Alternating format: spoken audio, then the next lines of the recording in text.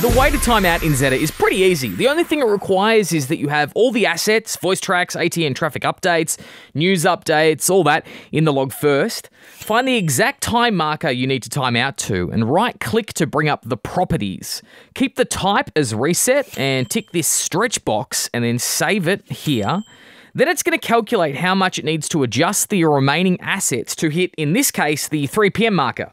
These zeros mean the marker is set at 3 p.m, 0 minutes and 0 seconds. To change it to, say, 3 minutes past 3, for example, just give it a new value here. Different ETM types give different results, including a hard marker, which will unmercifully cut off songs to timeout, or a soft marker, which will make sure that no new events will start after the specified time, but that's more for people in the music department. You'll get a better result with a timeout gap that's over, that Zetta has to squeeze all the program rather than having to stretch it out or slow down songs to correct the gap if it's under time. Stretching bad, squeezing good.